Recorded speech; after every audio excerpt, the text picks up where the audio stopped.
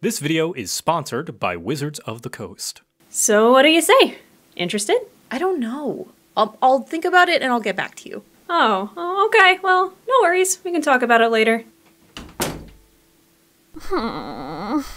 So you want a game with your friends, but they are all new and have trouble playing pretend. It all seems so hard to be in the right cards just to play.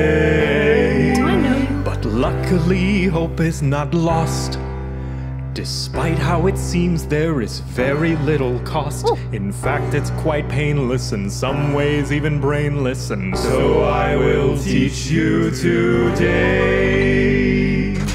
First, you get your friends together, and yes, you have them, pique their interest, and then you grab them, show them live plays or fun short clips or even the D&D movie. Then set a time to start playing weekly, make some characters that uniquely fit their fantasy, or dumb memes or something completely left field but groovy. Tell them it's their chance to star in their own series where they can do anything, save the world or be the villain. Use an imagination, you can even smooch a king.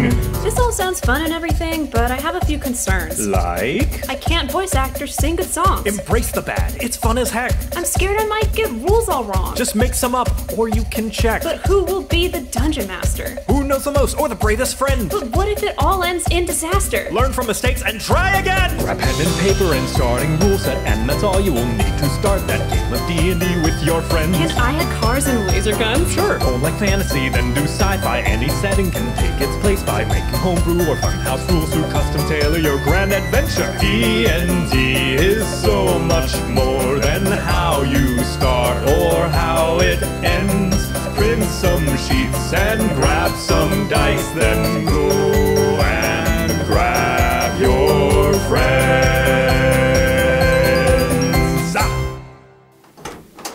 You know what? I actually do want to give it a try.